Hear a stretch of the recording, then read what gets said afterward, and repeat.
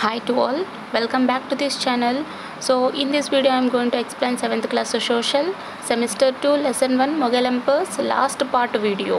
Actually మనం previous వీడియోస్లో observe చేసుకున్నట్టయితే ఈ మొఘల్ ఎంపైర్స్లో ఉన్నటువంటి రూలర్స్ గురించి మనం తెలుసుకున్నాం. అదేవిధంగా సోషల్ అండ్ ఎకనామిక్ లైఫ్ గురించి, అడ్మినిస్ట్రేషన్ గురించి, ఆర్ట్ అండ్ ఆర్కిటెక్చర్ గురించి కూడా మనం తెలుసుకున్నాం. అండ్ అదేవిధంగా ఈ మొఘల్ యొక్క పరిపాలనలో ఉన్నటువంటి కంటెంపరీ కింగ్డమ్స్ గురించి కూడా మనం తెలుసుకున్నాం. అంటే సమకాలీనటువంటి రాజ్యాలు ఏమున్నాయి, రాజ్పుట్స్, బాహమన్స్ అండ్ నెక్స్ట్ మారతాస్, వీళ్ళంతా కూడా ఉన్నటువంటి కంటెంపరీ కింగ్డమ్స్ అన్నమాట. ఓకే, మరి సో ఆల్రెడీ మనం చెప్పుకున్నాము ఈ మిగతా వాళ్ళలో కంటే మరాఠా రాజ్యం ఏదైతే ఉందో, సో ఈ మరాఠా ఎంపైర్ వాళ్ళు వచ్చేసి మొఘల్ వాళ్ళతో యుద్ధం చేయడం జరిగిందనమాట చాలా వరకు. ఓకే, అండ్ ఇక్కడ మరాఠా కింగ్డమ్ అని చెప్తున్నాం కదా, మరాఠా కింగ్డమ్ యొక్క రూలర్ అదేవిధంగా ఫౌండర్ వచ్చేసి శివాజీ. ఆల్రెడీ మనం శివాజీ గురించి తెలుసుకుంటూ ఉన్నాం కదా. ఓకే, చూద్దాం ఇప్పుడు. Marathas were the ones who fought relentlessly against the Mughals in the Deccan region when Mughals were at their height of power in North India. Shivaji was the founder of Maratha kingdom. Okay, so ఈ మొఘల్స్కి వ్యతిరేకంగా పోరాడినటువంటి మారతాస్ డెక్కన్ రీజన్లో ఉన్నటువంటి ప్రాంతం ఏదైతే ఉందో, ఆ రాజ్యం ఏదైతే ఉందో, సో వీళ్ళు ఆ రాజ్యం నుంచి ఏర్పడినటువంటి మారతా కింగ్డమ్స్, అంటే ఆ రాజ్యానికి చెందినటువంటి రూలర్స్ అన్నమాట. ఓకే, అండ్ మొఘల్స్ వాళ్ళు ఎక్కడ పరిపాలిస్తున్నారు, ఢిల్లీ, ఆగ్రా, నార్త్ ఇండియాలో వీళ్ళ యొక్క పవర్ అనేది ఉందని చెప్పచ్చు. మరి వీళ్ళు నార్త్ ఇండియాలో పరిపాలిస్తున్నప్పుడు డెక్కన్ ప్రాంతం నుంచి ఉన్నటువంటి మరాఠాస్ ఎవరైతే ఉన్నారో వీళ్ళు మొఘల్స్కి వ్యతిరేకంగా పోరాటం జరిగింది. ఇక్కడ మరాఠా కింగ్డమ్ యొక్క ఫౌండర్ వచ్చేసి శివాజీ అని మనం ముందు నుంచి చెప్తున్నాం. Shivaji was Born in Shivneri fort near Pune. His father was Shaji Bhosle. He held a high post in the office of Sultan of Bijapur. Shivaji was brought up under the care of his mother Jijabai. Okay, so ఇంతకుముందు పూణేని పూనా అనేవారు అనమాట. Okay, ఇప్పుడు దాన్ని పూణే అంటున్నారు. శివాజీ వచ్చేసి పూణేలో శివనేరి కోటలో జన్మించడం జరిగిందనమాట. ఇతని ఫాదర్ వచ్చేసి షాజీ భోన్స్లే. అండ్ అదేవిధంగా బిజాపూర్ సుల్తాన్ల ఆస్థానంలో, అంటే వీళ్ళ యొక్క ఆఫీస్లో ఒక హైయెస్ట్ పోస్ట్ కలిగినటువంటి వ్యక్తి. అండ్ అదేవిధంగా ఈ శివాజీ తన యొక్క తల్లి సంరక్షణలో ఉన్నప్పుడు ఇతన్ని తీసుకురావడం జరిగింది. తన తల్లి పేరేంటి, Jijabai. He was inspired by the teachings of Samartha Ramadas and other Maratha saints. His tutor Dadaji Kondadev and Tanaji Malashur taught him the lessons of warfare. ఇక్కడ ఈ శివాజీ ఎవరైతే ఉన్నారో, శివాజీ వచ్చేసి సమర్థ రామదాస్ అండ్ మరాఠా సైన్స్ ఎవరైతే ఉన్నారో వీళ్ళ యొక్క టీచింగ్ ద్వారా తను ఇన్స్పైర్ అయ్యాడనమాట. ఓకే, అదేవిధంగా ఇతని యొక్క ట్యూటర్స్ అయినటువంటి దాదాజీ కొండదేవు, అదేవిధంగా తనాజీ మాల్షూర్, వీళ్ళు ఇతనికి యుద్ధం గురించి, వార్ఫేర్ గురించి బోధకులు మొత్తం బోధించారు. Shivaji assembled the Maratha leaders and Mavalis, the tribal people of Western Ghats, and built a strong brigade. ఇక్కడ శివాజీ వచ్చేసి మరాఠా లీడర్స్ ఎవరైతే ఉన్నారో వాళ్ళను, అదేవిధంగా వెస్టర్న్ ఘాట్స్లో ఉన్నటువంటి ట్రైబల్ పీపుల్ మావలీస్ అంటారనమాట. సో వీళ్ళిద్దరిని కూడా అసెంబుల్ చేయడం జరిగింది. సో వీళ్ళ యొక్క అసెంబుల్తో ఒక స్ట్రాంగ్ బ్రిగేడ్ని కూడా నిర్మించడం జరిగింది. Foot steps of Shivaji. సరే, మరి ఈ శివాజీ యొక్క అడుగు మార్గాల గురించి మనం తెలుసుకుందాం. At the age of 19, Shivaji captured తోరణా Durga which was under the control of Mohammed Adil Shah of Bijapur. After this he వోన్ Raigarh, సింహగర్, Pratapgarh etcetera one by one. శివాజీకి 19 years ఉన్నప్పుడు, అంటే ఇతనికి 19 ఇయర్స్ ఉన్నప్పుడు ఇతను వచ్చేసి బిజాపూర్ మొహమ్మద్ ఆదిల్ షా ఓకే. సో ఇతని కంట్రోల్లో ఉన్నటువంటి తోరణ దుర్గాన్ని కూడా తన యొక్క సొంతం చేసుకున్నాడనమాట. ఓకే. అదేవిధంగా దీని తర్వాత రైగర్ని, సిన్హాగర్ని, ప్రతాప్గర్ని కూడా ఒకరి తర్వాత ఒకరిని సొంతం చేసుకోవడం జరిగింది. అంటే వన్ బై వన్ సొంతం చేసుకోవడం జరిగింది. Enraged by this, the Sultan of Bijapur sent his general Afzal Khan to suppress Shivaji. Afzal Khan wanted to kill Shivaji decisively, so he invited Shivaji under the pretext of reconciliation. Expecting this, Shivaji killed Afzal Khan with Viagra Naka, tiger's claw, a weapon that he had with him. Okay. So ఇక్కడ శివాజీ వచ్చేసి one by one అంతా కూడా తను సొంతం చేసుకుంటా ఉన్నాడు. And అదేవిధంగా ఈ బిజాపూర్ సుల్తాన్ ఎవరైతే ఉన్నారో ఇతను ఒక పథకం పండి తన యొక్క జనరల్ అయినటువంటి అఫ్జల్ ఖాన్ని శివాజీ వద్దకు పంపుతాడనమాట. కానీ ఇక్కడ శివాజీ వద్దకు వెళ్ళినటువంటి అఫ్జల్ ఖాన్ ఏమనుకుంటాడంటే ఈ శివాజీని ఏ విధంగా అయినా చంపాలి అని చెప్పి అఫ్జల్ ఖాన్ అనుకుంటాడు. సో శివాజీని రీకన్సిలేషన్ కిందకి రమ్మని చెప్పి ఇన్వైట్ చేస్తాడనమాట. ఎవరు? అఫ్జల్ ఖాన్. సో ఇదంతా శివాజీకి బాగా ఎక్స్పెక్టేషన్స్ పెట్టుకున్నాడు. ఇదంతా బాగా తెలిసింది కాబట్టి శివాజీ ఇతన్ని వైగ్రానాక్ అంటే ఈ టైగర్ స్పా అనేటువంటి ఒక వెపన్తో అఫ్జల్ ఖాన్ని చంపేస్తాడు. On learning these advancements of Shivaji, Aurangzeb sent his general Shaista Khan to Deccan province to curb his down, but clever Shivaji was able to defeat Shaista Khan. Okay. So మనమంతా కూడా ఔరంగజేబ్ గురించి చెప్పుకున్నాం. ఇక్కడ Mughal umpire పడిపోవడానికి గల కారణం ఎవరు అంటే ఔరంగజేబ్ అని చెప్పొచ్చు. ఔరంగజేబ్ తర్వాత వచ్చినటువంటి సక్సెసర్స్ ఎవరైతే ఉన్నారో వీళ్ళు చాలా క్యాపబుల్గా లేరు కాబట్టి ఆటోమేటిక్గా ఆ ఎంపైర్ పడిపోయింది. ఏమంటే ఇక్కడ ఔరంగజేబు తన యొక్క కొడుకులను కావచ్చు, తన యొక్క నోబెల్స్ని కావచ్చు వాళ్ళను క్యాపబుల్ చేయలేకపోయాడనమాట. ఓకే. అగెన్స్ట్గా ఉంచాడు కాబట్టి ఆ విధంగా వాళ్ళు వీక్ అవడం వల్ల ఎంపైర్ పడిపోయిందని మనం ముందుగానే చెప్పుకున్నాం. ఇక్కడ శివాజీ గురించి బాగా తెలుసుకున్నటువంటి వ్యక్తి ఔరంగజేబ్ ఎవరైతే ఉన్నారో ఔరంగజేబ్ యొక్క జనరల్ అయినటువంటి షైస్తా ఖాన్ని ఈ డెక్కన్ రాజ్యాలకు పంపిస్తాడనమాట. పంపించి వాళ్ళను ఓడించి ఆ రాజ్యాన్ని సొంతం చేసుకోమని చెప్తాడు. కానీ శివాజీ బాగా తెలివంతుడు కాబట్టి ఆ షైస్తా ఖాన్ని కూడా ఓడిస్తాడు. సో ఇక్కడ చూడండి ఈ మనం దుర్గా తోరణ అండ్ నెక్స్ట్ రైగర్, ప్రతాపగర్ ఇవన్నీ చెప్పుకున్నాం కదా, ఒకదాని తర్వాత ఒకటి సొంతం చేసుకున్నాడని చెప్పి. సో అందులో శివాజీ ఫోర్ట్ వచ్చేసి ఇక్కడ మనకు రైగఢ్లో ఉంది చూడండి, ఇది అన్నమాట picture. This maddened Aurangzeb. So he sent a huge army under the leadership of Raja Jayasimha. Jayasimha defeated Shivaji and captured a few Maratha forts. At the end, Jayasimha invited Shivaji to come to have treaty with Aurangzeb. Aurangzeb arrested Shivaji on his arrival and kept him in the prison of Agra. But Shivaji cleverly escaped from jail and reached his capital. Wow! Shivaji ఎంతైనా great అని చెప్పుకోవచ్చు ఇక్కడ.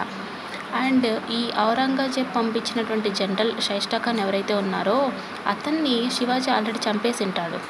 Okay. So already మనం చెప్పుకున్నాం Shivaji very clever person అని చెప్పి. మరి ఇక్కడ ఇతను వచ్చేసి రాజా నరసింహ లీడర్షిప్లో ఉన్నటువంటి ఆర్మీ ఏదైతే ఉందో ఆ ఆర్మీని శివాజీ మీదకు దండయాత్ర చేయమని చెప్పి ఔరంగజేబ్ పంపిస్తాడనమాట. మరి జయసింహ యొక్క ఆర్మీ ఏదైతే ఉందో సో ఈ ఆర్మీ శివాజీని ఓడించేసి ఆ మరాఠా ఫోర్ట్స్ అన్నిటినీ కూడా సొంతం చేసుకోవడం జరుగుతుంది, కొన్నిటిని. ఓకే. అండ్ చివరగా జయసింహ వచ్చేసి ఈ శివాజీని ఇన్వైట్ చేస్తాడనమాట. ఇన్వైట్ చేసి నువ్వు ఔరంగజేబ్తో కలవాలి అని చెప్పి ఒక ట్రీటీని ఏర్పరుస్తాడు. అండ్ ఇక్కడ ఔరంగజేబ్ ఎప్పుడైతే వస్తాడో వెంటనే శివాజీని అరెస్ట్ చేసేసి ఆగ్రాలో ఒక జైల్లో బంధిస్తారన్నమాట శివాజీని. కానీ శివాజీ ఆల్రెడీ క్లవర్ పర్సన్ అని చెప్పుకున్నాం మనం. ఈ శివాజీ ఏం చేస్తాడంటే ఆ జైల్లో నుంచి తప్పించుకొని వచ్చి తిరిగి తన క్యాపిటల్కి వచ్చేస్తాడు. After that, he won all the forts that he had lost to the Mughals. He attacked Surat and ransacked heavy wealth from there. So Shivaji ఆ విధంగా జైలు నుంచి తప్పించుకొని వచ్చి తన ఫోర్ట్స్ అన్నిటినీ కూడా సొంతం చేసుకుంటాడు అనమాట. అంటే మొఘల్స్ ఈ ఔరంగజేబ్ వాళ్ళు, అది నెక్స్ట్ అదేవిధంగా ఇందాక మనం చెప్పుకున్నటువంటి రాజసింహ ఆర్మీ ఏదైతే ఉందో, సో వీళ్ళంతా సొంతం చేసుకున్నటువంటి ఫోర్ట్స్ ఏవైతే ఉన్నాయో వీటన్నిటిని కూడా తిరిగి శివాజీ సొంతం చేసుకుంటాడు. అండ్ అదేవిధంగా సూరత్ మీద అటాక్ చేసి అక్కడి నుంచి హెవీ వెల్త్తో, అంటే బంగారు నాణ్యాల ఉన్నటువంటి సంచులతో పారిపోతాడనమాట. Coronation of Shivaji. Okay, so Shivaji యొక్క కొరోనేషన్ ఏ విధంగా ఉందో చూద్దాం. In రైగర్, Shivaji was conferred with the title Chhatrapati and was crowned king of Marathas in a grand ceremony. Soon after coronation, Shivaji won Jinji, Velluru and a large area of Mysuru province and received a heavy tribute. But Shivaji could not live long to witness the grandeur of the Marathas. Okay. So ఏదేమైనప్పటికీ రైగర్లో శివాజీకి ఒక title ఇవ్వడం జరిగిందనమాట. అక్కడ ఉన్నటువంటి వాసులు ఎవరైతే ఉన్నారో వాళ్ళు శివాజీకి ఛత్రపతి అనేటువంటి ఒక బిరుదునిచ్చి ఆ మారతాస్ యొక్క ఈ కిరీటం ఏదైతే ఉంటుందో ఒక గ్రాండ్ సెరమోనీలో ఆ కిరీటాన్ని కూడా ఇతనికి పెట్టడం జరుగుతుంది. అండ్ ఎప్పుడైతే కొరోనేషన్ జరుగుతుందో, ఓకే, సో కొరోనేషన్ జరిగిన కొన్ని రోజులకి శివాజీ జింజిని, వేలూరుని, మైసూర్ని, సో ఈ ప్రాంతాలన్నిటినీ కూడా సొంతం చేసుకుంటాడు. అదేవిధంగా ఇతనికి ఒక ట్రిబ్యూట్ కూడా ఇవ్వడం జరుగుతుందన్నమాట. సో ఆ ట్రిబ్యూట్ని కూడా ఇతను రిసీవ్ చేసుకున్నాడు. కానీ ఏదేమైనప్పటికీ ఈ మారథాస్కి సంబంధించినటువంటి గ్రాండ్వీర్ ఎవరైతే ఉన్నారో, అంటే శివాజీ ఎవరైతే ఉన్నారో చాలా కాలం వరకు బతకలేకపోతాడు. Then administration of Shivaji. Though Shivaji devout Hindu, he respected other religions. He ordered his soldiers to respect women and other religious texts. Though he has less formal education, his cleverness, administrative abilities and strategies were excellent. Okay, ఇక్కడ శివాజీ హిందూ మతానికి చెందినటువంటి వ్యక్తి అయినప్పటికీ కూడా ఇతరుల మతాలను కూడా గౌరవించేవాడు. అదేవిధంగా తన సైన్యం ఏదైతే ఉందో ఆ సైన్యంలో ఉన్నటువంటి వాళ్ళను కూడా చెప్పేవాడు అనమాట. అంటే వాళ్ళకు కూడా మహిళల్ని గౌరవించాలి, ఇతరుల యొక్క మతాలను కూడా మనం గౌరవించాలి అని చెప్పి ఆర్డర్ వేసేవాడు. అండ్ నెక్స్ట్ ఇతనికి చదువు చాలా ఎక్కువ లేనప్పటికీ కూడా ఇతని యొక్క క్లవర్నెస్ కానీ, ఇతని యొక్క పరిపాలన విధానం కానీ, ఇతని యొక్క స్ట్రాటజీస్ ఏవైతే ఉన్నాయో ఇవన్నీ కూడా చాలా ఎక్సలెంట్గా ఉన్నాయని చెప్పొచ్చు. He trained his army in guerrilla warfare and made them great warriors. He developed naval force. He was very much loved by his people and remained a role model for them. Wow. ఇక్కడ శివాజీ వచ్చేసి ఈ gorilla వార్ఫేర్లో తన యొక్క ఆర్మీకి training ఇవ్వడం జరుగుతుందన్నమాట. Okay, so ఆ విధంగా ఈ ట్రైనింగ్ ఇవ్వడం వల్ల అక్కడ ఉన్నటువంటి ఈ ఆర్మీ పీపుల్ ఎవరైతే ఉన్నారో వాళ్ళంతా కూడా గ్రేట్ వారియర్స్గా మారుతారు. అండ్ అదేవిధంగా ఇతను నావల్ ఫోర్స్ని కూడా డెవలప్ చేయడం జరిగింది. టోటల్గా ఇతను ఒక రోల్ మోడల్గా నిలిచిపోయాడు ప్రతి ఒక్కరు కూడా ఇతన్ని ఎంతగానో ప్రేమించేవారు. He made friends with the Mavlis, the tribal people, and the imbibed a spirit of nationalism among them. His spirit of patriotism remained an inspiration to the national leaders like Tilak, Savarkar, etc. Okay, so ఇక్కడ ఈ శివాజీ వచ్చేసి tribal people అనేటువంటి మావ్లీస్తో friendship చేసేవాడు అనమాట. Okay, అదేవిధంగా ఇతను ఈ spirit of నేషనలిజంకి ఒక అంబిడేట్ చేసినటువంటి, అంటే వాళ్ళ కోసం ఈ స్పిరిట్ ఆఫ్ నేషనలిజంని కూడా ఇంట్రడ్యూస్ చేసినటువంటి వ్యక్తి అన్నమాట. అండ్ అదేవిధంగా ఈ నేషనల్ లీడర్స్ ఎవరైతే ఉన్నారో అంటే తిలక్, సేవర్కారు, సో వీళ్ళలాగా ఇతను నేషనల్ లీడర్స్కు, ఓకే, సో ఇతని యొక్క పేట్రియాటిజం ఏదైతే ఉందో సో అది ప్రతి ఒక్కరికి కూడా ఒక ఇన్స్పిరేషన్ ఇచ్చిందనమాట. అంటే నేషనల్ లీడర్స్ అయినటువంటి తిలక్, సేవర్కారు వీళ్ళందరికీ కూడా ఇతను ఒక ఇన్స్పిరేషన్గా నిలబడ్డాడు. ఇక్కడ మనం ఫిగర్లో అబ్జర్వ్ చేసినట్టయితే ఈ కర్ణాటక ఆంధ్ర, ఓకే. సో ఈ కర్ణాటక, ఆంధ్ర, నెక్స్ట్ తమిళనాడు, మహారాష్ట్ర ఈ ప్రాంత వాసులంతా కూడా శివాజీ ఈ జయంతి ఏదైతే ఉందో దాన్ని బాగా జరుపుకుంటారనమాట, ఓకే. సో ఛత్రపతి శివాజీ అని ఇతనికి ఒక మంచి నేమింగ్ ఉంది, ఒక రోల్ మోడల్ అని కూడా చెప్పొచ్చు. There were 8 ministers called Ashtapradhans to assist him in administrative matters. The Prime Minister was called Peshwa. The crisis arose after the death of Shivaji. It was successfully solved by Peshwas from here onwards. The administration of Maratha provinces was done by the Peshwas. Balaji Vishwanath, Bajirao I and Balaji Bajirao are important Peshwas who ruled Maratha kingdom. Okay. ఇక్కడ ఇతని యొక్క పరిపాలనలో మనం observe చేస్తున్నట్టయితే అష్టప్రధానాస్ అని 8 ministers ఉండేవారనమాట, okay. So ఇందులో ఉన్నటువంటి prime minister ఎవరైతే ఉంటారో ఆ ప్రైమ్ మినిస్టర్ని పెష్వా అని పిలిచేవారు. అండ్ శివాజీ చనిపోయిన తర్వాత ఈ పరిపాలనకు సంబంధించినటువంటి విషయాలన్నీ కూడా ఈ పెష్వాస్ చూసుకునేవారనమాట, ఓకే. అదేవిధంగా ఈ మరథ కింగ్డమ్ని రూల్ చేసినటువంటి పెష్వాస్ ఎవరైతే ఉన్నారో బాలాజీ విశ్వనాథ్ కానీ, బాలాజీ బాజీరావో వీళ్ళంతా కూడా ఈ మరథ కింగ్డమ్కి చెందినటువంటి ముఖ్యమైనటువంటి పెష్వాస్ అంటే ప్రైమ్ మినిస్టర్స్ అన్నమాట.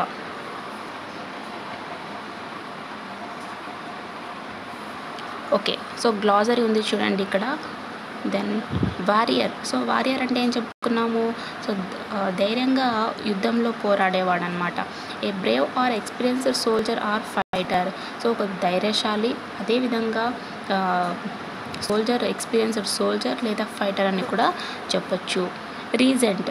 A person appointed to administer a state because the monarchy is a minor or is absent or incapacitated.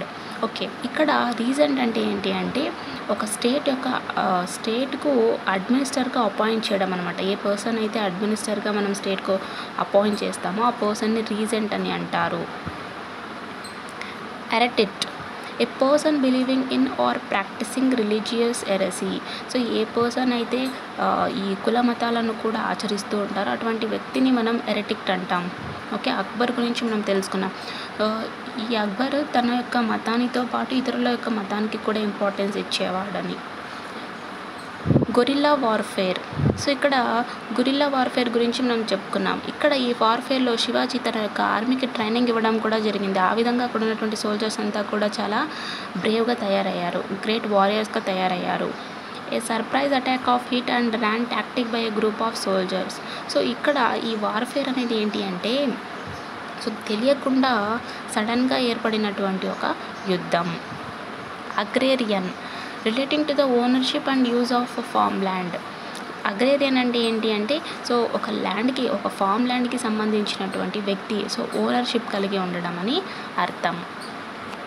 Okay, this is the end of this lesson. ఒకవేళ ఏమైనా డౌట్స్ ఉన్నట్టయితే కామెంట్ సెక్షన్లో కామెంట్ చేయండి.